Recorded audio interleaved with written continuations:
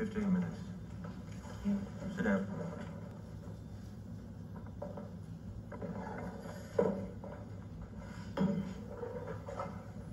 You wanted to see me, Jerry?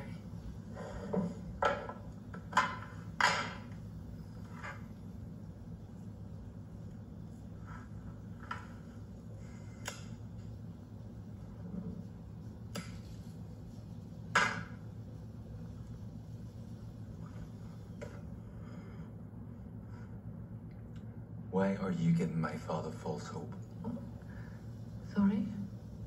He's been up and down these stairs every couple of weeks to see you. Hasn't even seen my mother in 6 months. And the fucking... Oh, I hear you're getting on very well with her, by the way. Yes. She's a very brave woman. Now, you don't know the half of it. The fucking stairs are killing him. It's not the stairs that are killing your father, Jerry. Why, what is it then?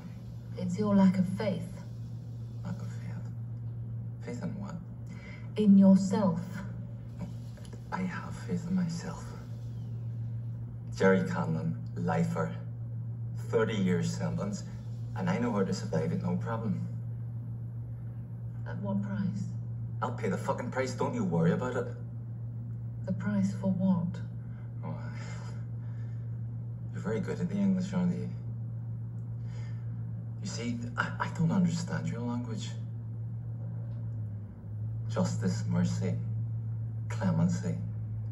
I literally don't understand what those words mean. You see, I'd like to put in an application to get all my teeth extracted, and that way I could put my fist in my mouth and never speak another word of fucking English so long as I live. Do you see what I'm saying, Miss Pierce? Mrs. Pierce, is it? Are you trying to impress me? Visits up. Don't give my father false hope, all right? Jerry. Whoa! Well, you've got to help